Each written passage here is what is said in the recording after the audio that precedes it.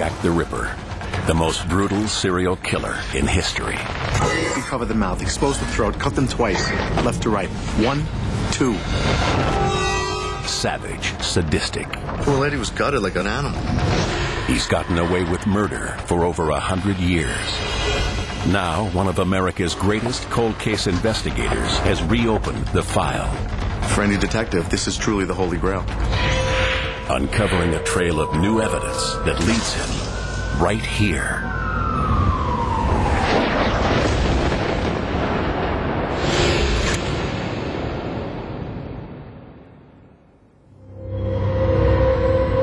The hunt for Jack the Ripper starts in an unusual place.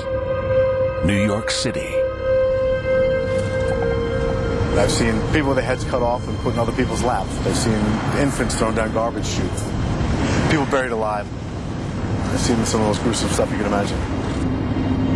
Ed Norris is an investigator who spent his whole life solving horrific crimes. In 24 years of being a cop, you see everything. It's a nasty business, but solving these unsolvable crimes is what makes me tick. Veteran homicide detective, founder of the NYPD's Cold Case Squad. He solved his first 27 murders in just 6 weeks.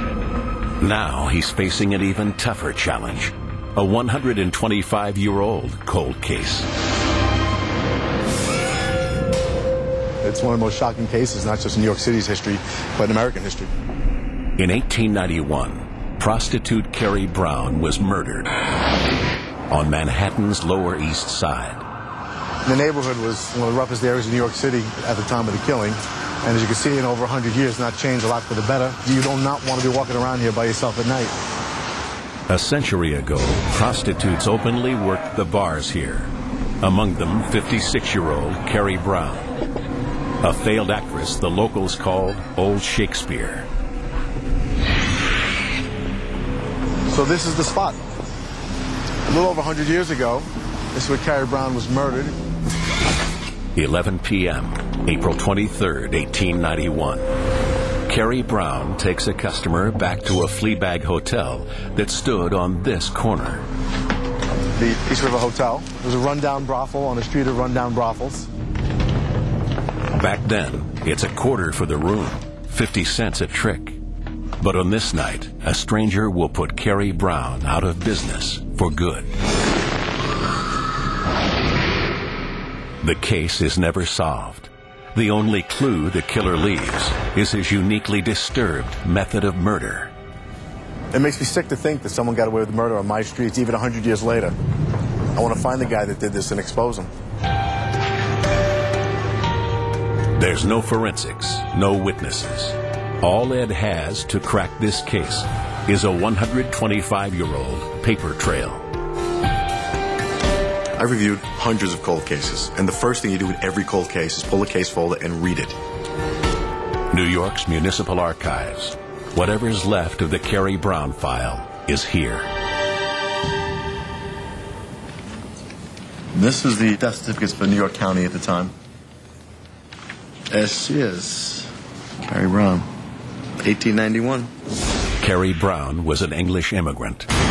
After the death of her husband, poverty forced her into prostitution. And this is the intact photo of the woman that was horribly murdered. It always gets me emotionally when I used to investigate these. You try to keep yourself professional and distant, but whenever I'd walk into a murder scene and there were photos on the dresser or whatever of the people with their families, it just really gets there.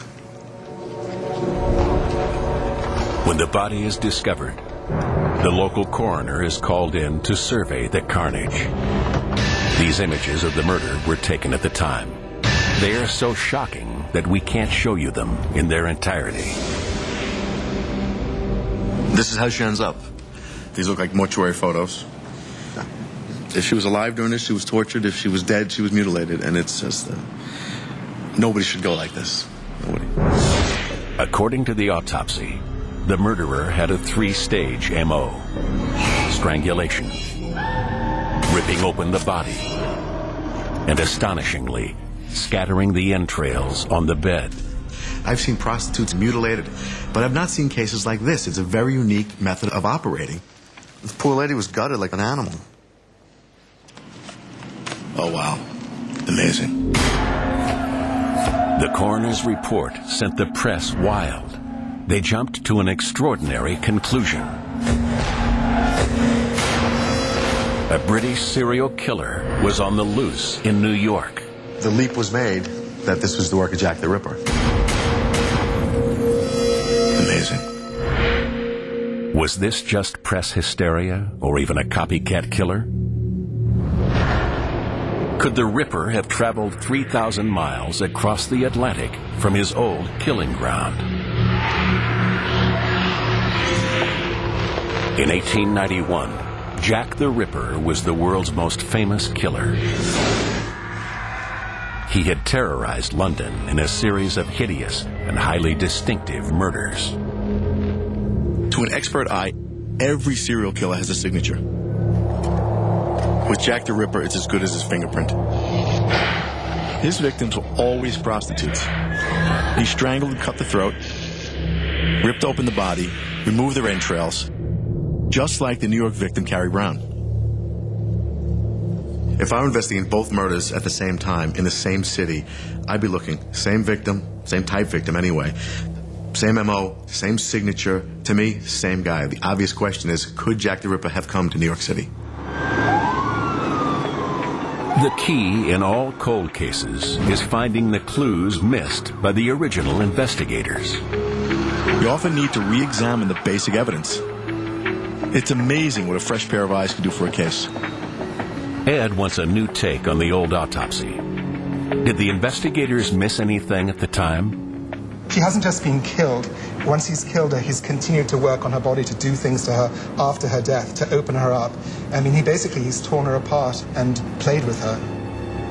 Dr. Jonathan Hayes, Manhattan's senior medical examiner, has examined thousands of murder victims. He shows Ed a vital detail. This doesn't look like an accidental injury. I mean, the two limbs of the X are approximately the same length, and it's a very neat, clearly cut X. So I think that looks like a deliberately inflicted injury. A little like a marking or something. Yes. Yeah. For some reason, he wants to leave this. Exactly. I don't know mark. the significance of the X. The X can be very significant. A lot of serial killers like to leave their marks. They'll do something at the crime scene. They'll mark the victim. They'll have unique methods of operation, MOs. And they want the attention. They crave it. And sometimes it gets them caught. The old files have yielded another detail that's caught Ed's expert eye. Incredible. A letter to the NYPD with a sinister warning. You think that Jack the Ripper is in England, but he's not. I'm right here. The next thing you will hear of some woman dead, yours truly, Jack the Ripper. Jack didn't write the letter after the murder of Carrie Brown, but before. Was the Ripper in New York, watching all the while, waiting to strike again? Is Carrie Brown the clue that will finally reveal his identity? The Carrie Brown murder has never been solved. If you solve the Carrie Brown murder, you may actually solve the Jack the Ripper killings.